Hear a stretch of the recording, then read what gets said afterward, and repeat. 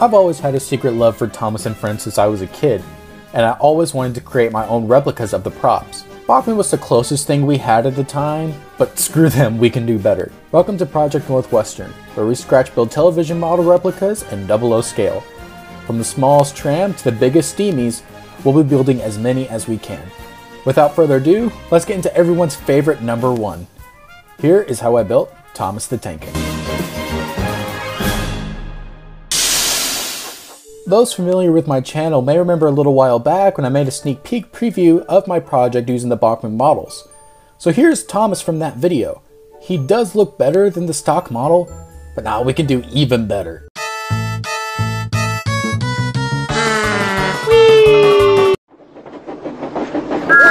Here's my finalized Thomas model, a much more proportionally accurate and detailed Clearwater's Thomas. All thanks to the legendary Gauge 1 modeler, Jamostrainos, who makes amazing CAD designs for these engines. I highly recommend checking out his work. I modified his files to better fit the Bachmann chassis and added in screw holes for easier disassembly. I originally tried printing him in PLA, which is good for Gauge 1, but really sucks for 00. So I printed him in resin instead, which ended up looking a lot nicer and smoother. I began sanding down the print lines and prepared the model for painting with Tamiya primer. I was then stuck on what blue I wanted to use for the body. Tamiya's light blue or French blue. I was talking with my good buddy TankEngine JonJon, who said to use both, and my mind was blown. I tried it and it was absolutely perfect. Thanks again for your help, John. I then painted the running board red and added the detailings. Definitely my first try. The model features 3D printed screw links by Ian that actually function and pull great. His front lamp is also posable with the file also made by JonJon. For the rest of the body, I hand painted the smoke box black and cab roof black and began adding his lining using custom cut vinyl.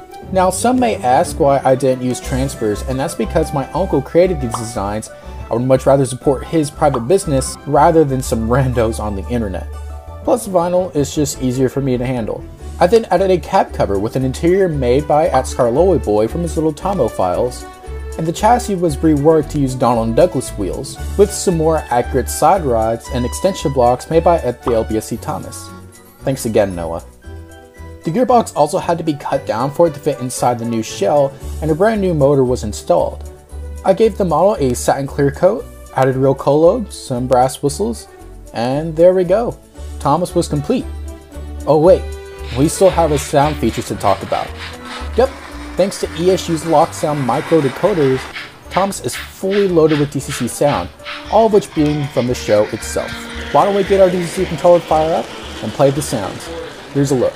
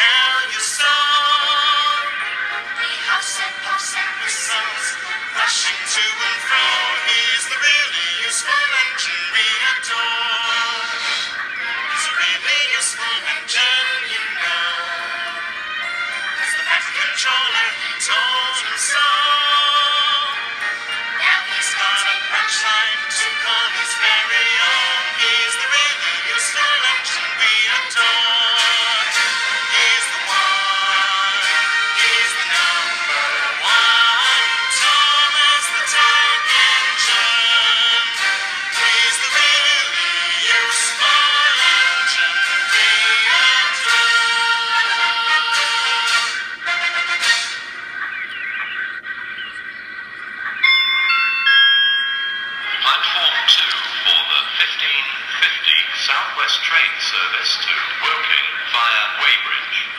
Calling at Vauxhall, Clapham Junction, Earlsfield, Wimbledon, Surbiton, Esher, Hersham, Walton-on-Thames, Weybridge, Byfleet and Newhall, West Byfleet and Woking. This train is formed of 8 coaches. Platform 2 for the 1550 Southwest train service to Woking via Weybridge. Hello, I'm Thomas, and I'm the #1 blue engine. #1 engine coming through! All aboard!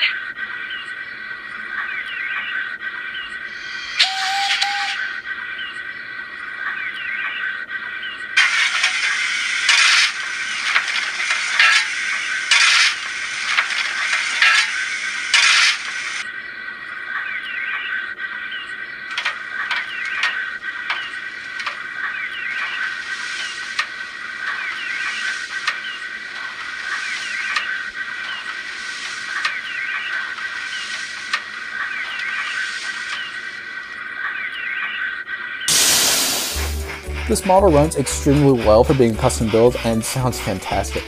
Major thanks to BGM Reviews for his advice, and everybody be sure to check out his pages for anything Tom's DCC. Everyone that I mentioned here that helped me out with this model will be listed in the description, so please go check out their work. And so, that about wraps it up for Thomas. But who do you guys want to see next? Percy, Henry, maybe even Toby? Be sure to let me know in the comments below, and a big thank you to everyone mentioned in this video and to all of you for watching. I hope you all enjoyed, and we'll see you next time.